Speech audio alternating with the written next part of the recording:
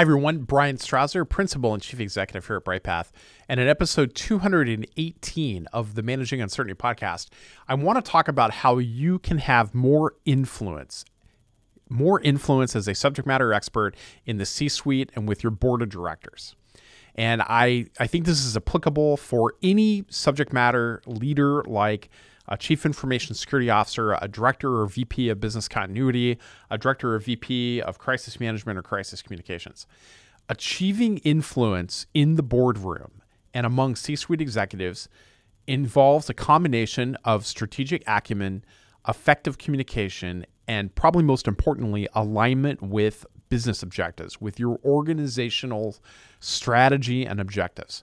So here are 10 ways in which you can accomplish that. First, you need to speak the language of business. To resonate with the C-suite and with your board, it's essential that you can translate technical or specialized information, the jargon, the lexicon you use in your day-to-day communication, into terms that align with the business objectives: growth, profitability, risk mitigation, mission success. You want to be able to speak the language of business. Number two, you need to quantify the impact that you're having. Provide quantifiable metrics that tie into your organization's key performance indicators, your KPIs. Whether it's cost savings from risk mitigation or the potential return on investment, or economic value add of an initiative, numbers will often speak louder than words.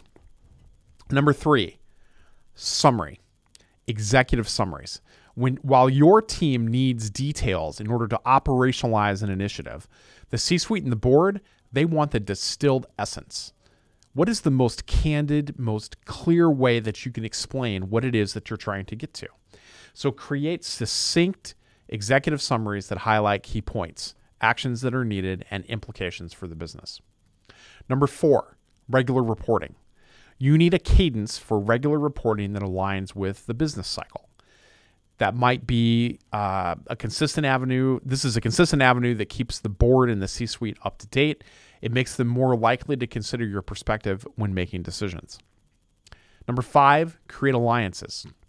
You need to forge strategic alliances in your organization in the C-suite. That could be your CFO, your CMO, your COO, or another C-suite executive. Having an ally can significantly enhance your influence. They're your champion. This may be your executive that you report up into, or this may be another person who has a better understanding of how risk impacts the organization. Number six, professional development. Think about training in areas like strategic management or financial analysis, things that can broaden your understanding of business concerns. And these can arm you with the lexicon, the toolkit needed to discuss issues at an executive level. I did this myself. When I decided to go to graduate school the first time, I chose to get an MBA. I didn't get a master's degree in criminal justice. That's my undergraduate degree. I didn't get a master's degree in emergency management. I got an MBA because when I looked above me in the organization, folks had either gone to law school or they got an MBA, and I wasn't going to law school. So it was a pretty clear path for me, but it gave me the tools I needed to interact at that level. Number seven, take a consultative approach. Your role is consultative. You're a subject matter expert in a particular area that an organization needs. You should be able to offer solutions that specifically address the challenges you're being faced with in the business. Being a problem solver makes you a valuable partner when it comes to strategic decision making. Number eight, scenario planning. You can use scenario planning to illustrate potential outcomes, particularly in crisis management and business continuity, in crisis communications. Give vivid, concrete, realistic examples that can help your board and your C-suite grasp complex issues more easily. Number nine, be proactive. Don't be reactive.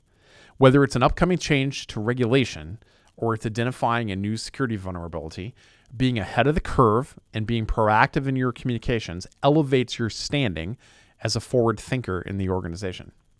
And finally, number 10, earn trust through transparency. In times of crisis or even during standard business operations, transparency is key.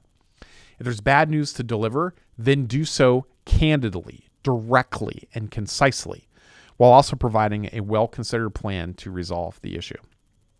Adopting these 10 strategies can enable CISOs and heads of business continuity and crisis management and other subject matter experts to elevate your influence at the board and executive level, fostering a more collaborative environment that will value your specialized expertise. That's it for this edition of the Managing Uncertainty podcast. We'll be back next week with another new episode. Be well. Thanks for watching our video. To learn more about how to manage uncertainty and disruption in your organization, be sure to like, follow, and subscribe to our video channel. And here are a few more videos that we've selected that will help you learn more about business continuity, crisis management, and crisis communications.